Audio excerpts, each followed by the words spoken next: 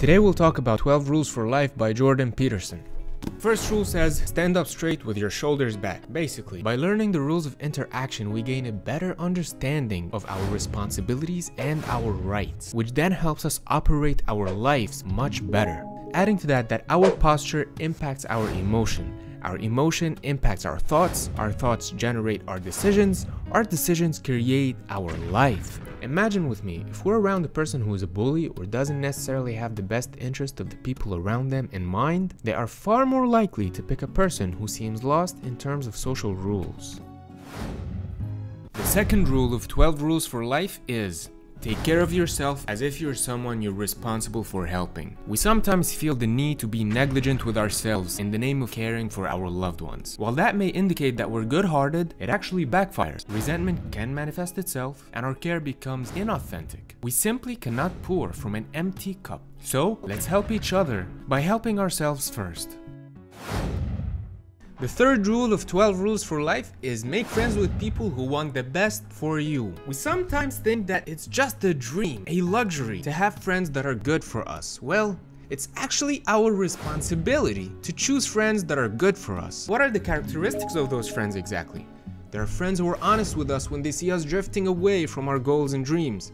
There are also friends who are supportive and encouraging when they see us putting in work, trying to improve our lives. And lastly, there are friends who would be inspired and improve if they see us improve. Well, what about those others that don't want the best for us? They're often friends who've selectively dropped responsibilities in their lives, and seeing us improve reminds them of their shortcomings. Remember, the spirit of cynicism and helplessness spread, as well as the spirit of hard work and productivity.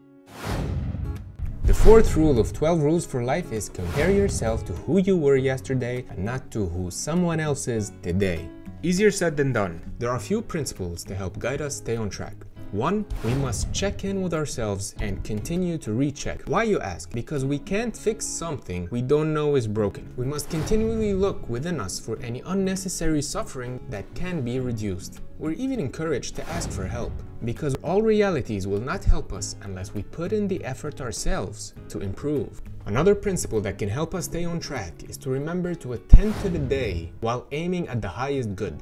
We must remember that winning is not necessarily growing, and that happiness is to be found in the journey uphill, not in arriving. So, we must do our duties and responsibilities voluntarily, without resentment, and in gratitude.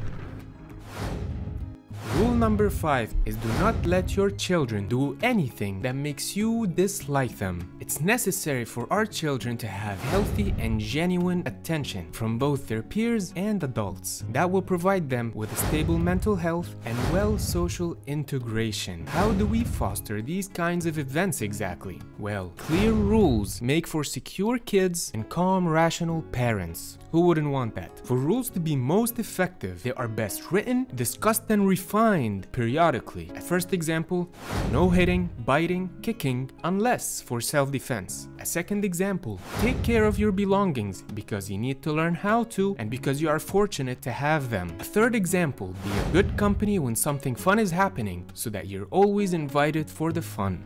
Now that we've covered the general outline, let's go into psychological blocks that may be in the way for parents. First advice, we must tolerate the momentary anger directed at us by our children in the events of teaching and disciplining. A second advice, we must maximize learning for our children so they become bright and golden. A third advice, children test the limits of social rules. In order for us as parents to guide them to a healthy behavior, we must remain in control and positively reinforce good behavior.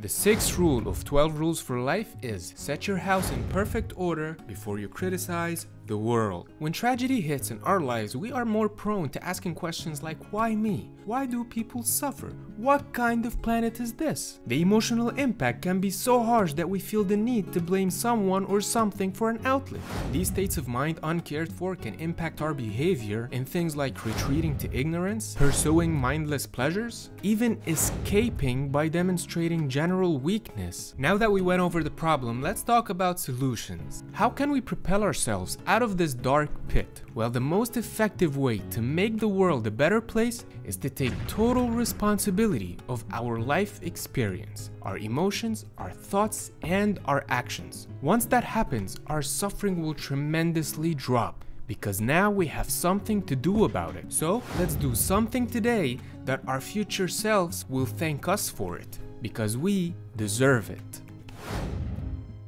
The 7th rule of 12 rules for life is pursue what is meaningful, not what's expedient. The irrefutable fact is that we all have to work in life as a foundational stage to survive and as a successive stage to find meaning. While surviving is becoming increasingly easier, the majority of us is now contending with finding meaning. We sometimes try to find meaning in pursuing pleasures, but that route has been proven to be continually fleeting, inexhaustible, and in some cases, degenerating. On the bright side, however, pursuing things that are sustainable to self, enhancing of others, life, and the future can bring much greater rewards and are much more satisfying than doing easier things that have less meaning. I'm a big believer in breaking things down to small steps, so a simple guide to pursuing something meaningful is to improve something immediate and doable in our environment that we could still be proud of. Here's a poetic inspiration for you. Meaning is the place where we are guided by love and speaking the truth. The 8th rule of 12 rules for life is tell the truth, or at least don't lie. The most dangerous lies aren't the ones we tell others, they're the ones we tell ourselves. That usually happens when we are disconnected from our purpose. That's when we are stubborn to change, even though we know we're on the wrong path. So, what are practical things that we can do to stay in truth and keep connected with our purpose? 1. What's purpose? It's a big word. What do we want in life? What do we want this year, this week, this hour? For example, my purpose recording this video is to enjoy recording it and provide thought-stimulating ideas that you may find valuable. 2. We then observe how we behaved and evaluate that. After I record this, I'm gonna watch it, and I may notice moments where I was in close alignment with my purpose and moments where I wish I was in closer alignment with my purpose. Having a framework built on truth and purpose can make our progress more exciting, and we can continually envision the future and move towards it. So, let's live in truth and constantly check and recheck that we are. And I quote, "Every bit of learning is a little bit of death and rebirth of something better." To stay connected to the truth is to bring forth the most habitable reality into being. The 9th rule of 12 rules for life is assume the person you're listening to knows something that you don't. A good conversation is a tool of organizing the mind, thinking, and learning. It can help us reposition ourselves in better and better ways in the world. A conversation that seeks the truth is inspiring, engaging, and meaningful. It's a conversation where we're stable enough to feel secure, but flexible enough to transform. It's like listening to good music. As Jordan puts it, it's when our souls connect. Remember, continually seeking knowledge is the highest form of wisdom.